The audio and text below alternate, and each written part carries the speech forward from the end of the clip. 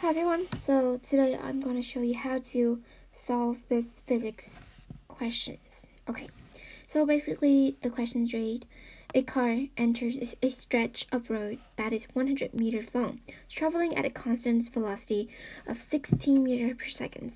After some distance traveled, the car brakes with a constant acceleration of 3.2 meters per second square and stop at the end of the stretch of road. Okay, so you can probably just read the questions by yourself and probably trying to chew on that. So I will show you the steps. Okay. So just treat this thing like normally when we deal with one objects and one accelerations, it's much better. But here we have like two accelerations, right? So it does seem a bit more complicated, but I'll walk you through the steps. Okay, so first, so like I say, this one has two accelerations, so you make two tables.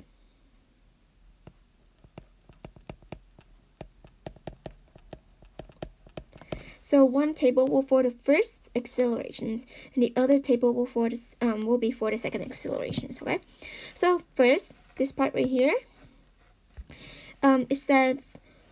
So right here, the car starts right here, right? That's when the velocity is equal to 16 meters per second. And right here is where it kind of ends. It's not end, it's still driving, but right here is when it begins to have an accelerations, right? So, but look, the final velocity and initial velocity is the same. That means the accelerations is 0, right? There is no accelerations. That means the car did not speed up or did not slow down. It's the same throughout. So that means so for the first table, accelerations go to 0. Okay, before doing that, let's do this thing first. Let's just assign.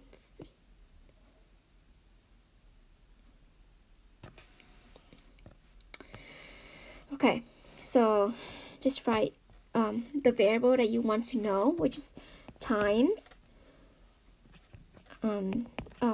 times velocity and distance. I'll call it S, okay? And do that for all of it.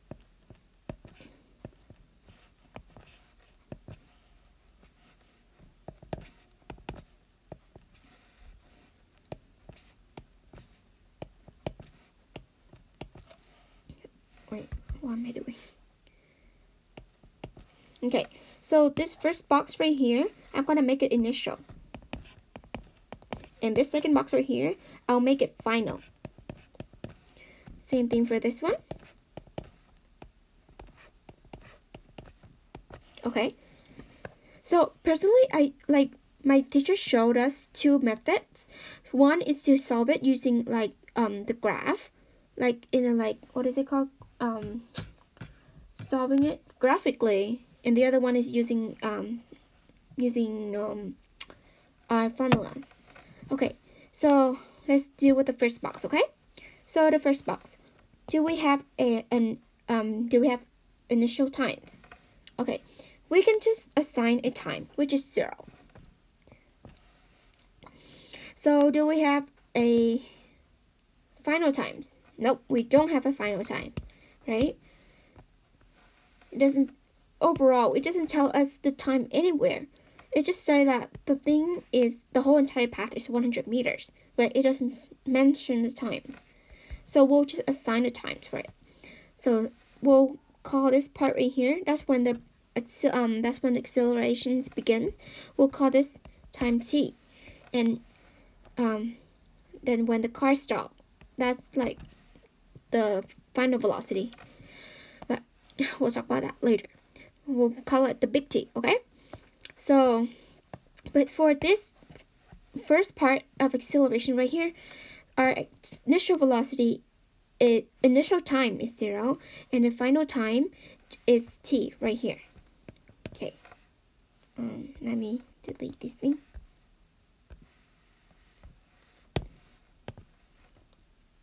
Okay. All right. So, what is our initial velocity? So remember how this Remember this? It is the acceleration is 0, so the velocity is constant. So we'll make initial velocity and final velocity. Okay, and how about our positions? We have no clue, but we can always assign the origins. So we'll call this 0, and you say right here we already given like the thing. So this whole entire path right here is just x. So that is where the final positions is. So we'll call it x. Okay. So I will try to solve for these variables in here. Actually, let me make this red so it stands out more. Okay. Okay. So our variable for the first accelerations is times and final positions. Okay. So we can use these equations. Honestly, I have like a list of 5 equations in total that you can use. I'll give you that list later, but here is the equation that I used. So we know what the change in velocity is, right? And the equation is like this, right? Okay. So change in velocity equals to the acceleration times delta t.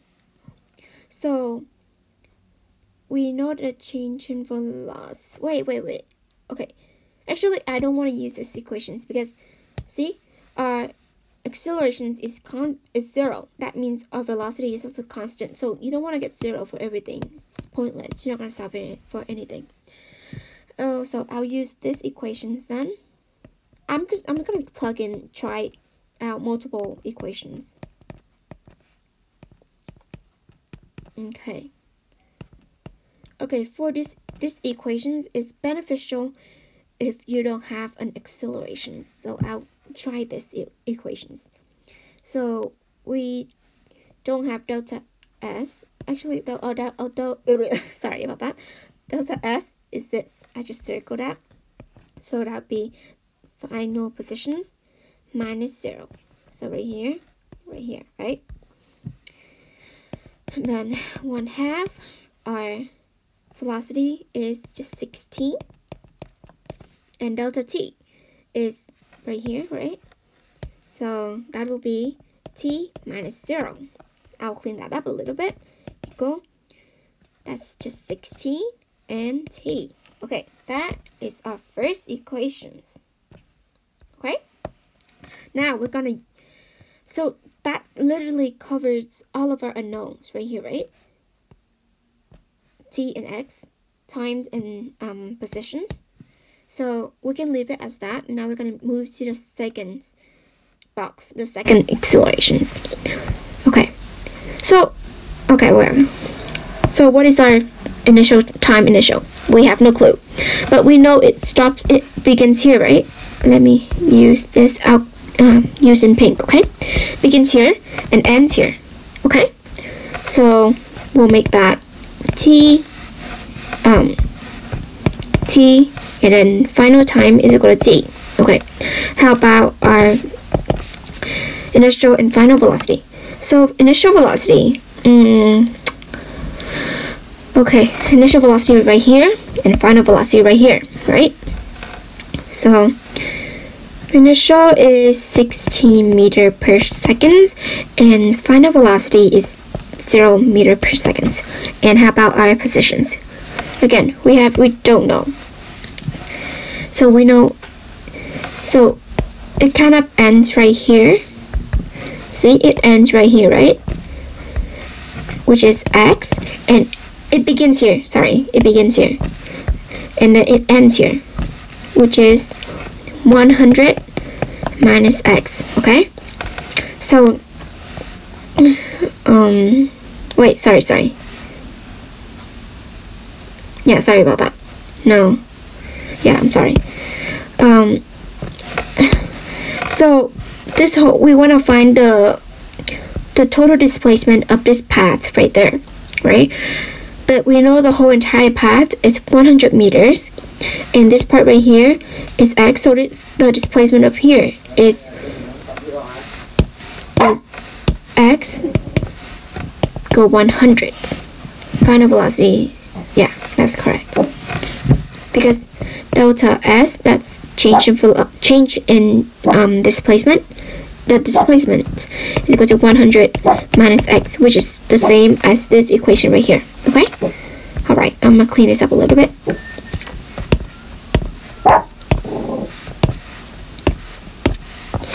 Okay. Now I'm gonna write in red. Okay. I'm bringing it out a little bit. Okay. So, what are our variables? Okay, so what we don't know is just this, change in times and our initial positions. Okay, so what equation can we use to find a change in time? Try this out. Change in velocity is equal to accelerations times time. Let's see if we can use this. Change of velocity is equal to 0 minus 16. Our acceleration is equal to, sorry, I forgot to tell you about this. It is negative 3.2 meter per second square. And that's because it says right here, the car brakes with constant accelerations of 3.2 meter per second. Like the word brakes right here is the hints. That means the car begins to slow down, okay? So our acceleration has to be negative 3.2. I'm gonna neglect the units for now. And our delta t, that's just t minus t. Okay? So let's clean it up. I'll show you something really cool. So you see, when you kind of like repositions the thing, you get this.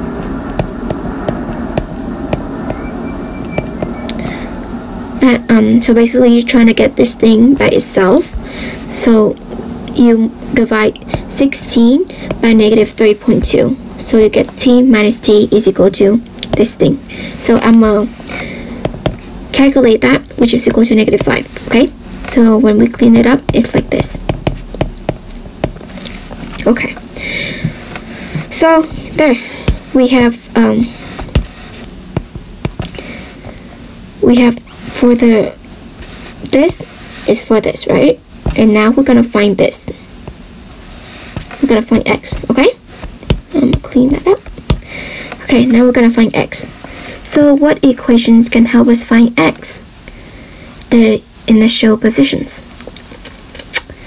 How about we go for this one? So basically, I don't have a time. When you use this equation, that means you don't have a delta t. So I try to limit the amount of variables as much as possible. Okay, let's try this, okay? So, basically for this equation, you just square the velocity. So our initial velocity minus final velocity minus initial velocity. Square everything. Okay, 2. Our acceleration is equal to negative 3.2, and delta s is equal to 100 minus x. Okay. So here you have, let me calculate that. That is negative 256 is equal to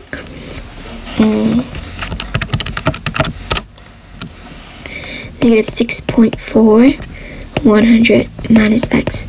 So I'm trying to clean it as much as possible, expand it out. So multiply this by this and this by this. So 640 minus plus 6.4x, right? Let me check. Yes, that's correct. Okay, so now you can solve for x, right? Try to get x by itself. X is equal to negative 256 plus 640. So you bring this over, and then you multiply the whole entire thing by this, okay?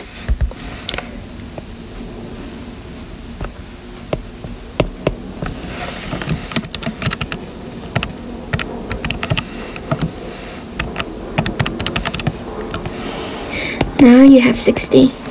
So literally you just found the answer for one thing. When you find one thing, you can find the rest very easily. See, you already know the amount of distance the first acceleration covers, which is 60 meters. Okay, so that's our x.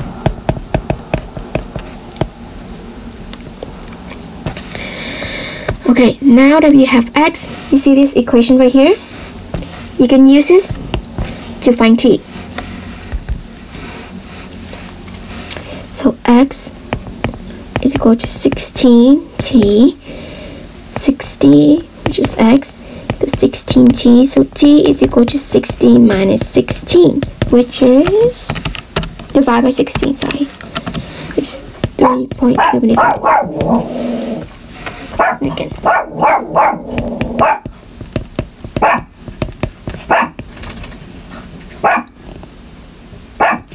Alright, so let's look at the question again because I did not go over the questions.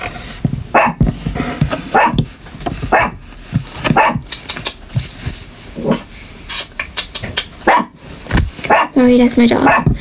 So you can read the question by yourself later.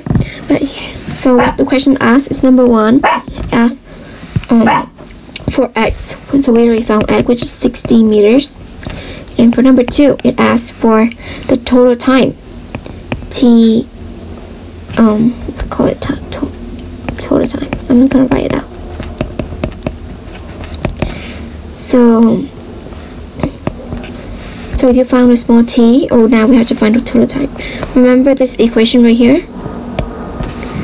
T is equal to t minus t is equal to -5. So if you plus t and t, you get total time. Okay? Big T plus small t is equal to total time. So t is equal to -5. Oh, +5. Did anyone catch that? Sorry. Okay. T is equal to +5 minus plus small t. So what is our small t? See this? Yep, that's a small t. 5 plus 3.75 is equal to 8.75. So that's our answer to the second question, 8.75. So now